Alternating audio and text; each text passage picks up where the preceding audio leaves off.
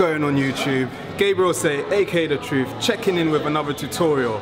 Long awaited, guys, you guys have asked for it, but here we go. How to squat.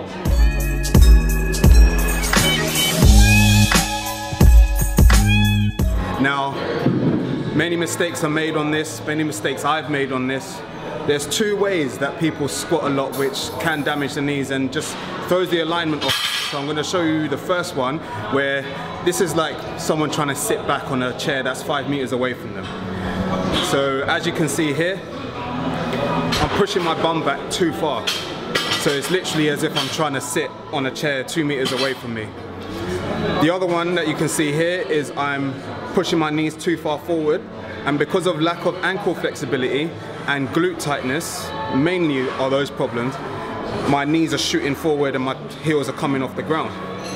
That's what you want to avoid. So what I'm going to show you in the next clip is how to squat properly. Ideally, you want the bar to just be going straight up and down. So you don't want the bar to come forward as you're going down, lean back as you're going down. You want it ideally to go up and down. So you need to work on glute flexibility, ankle flexibility, and work from the ground up. So you just use the bar to start with.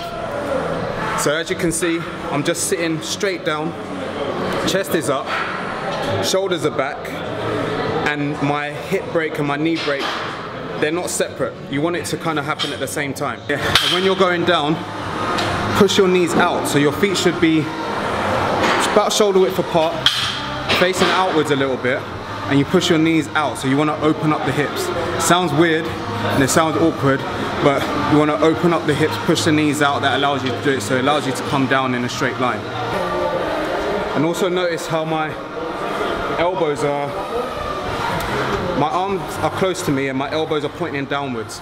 You don't want them flaring back, because it allows your chest to roll forward. So shoulders back, arms tight in, elbows facing down, and a slight hip tilt.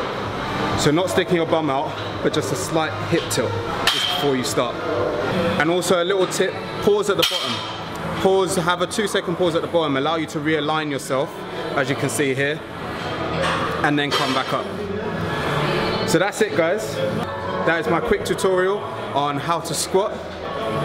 Make sure you subscribe, make sure you like, comment, share, and until next time, peace.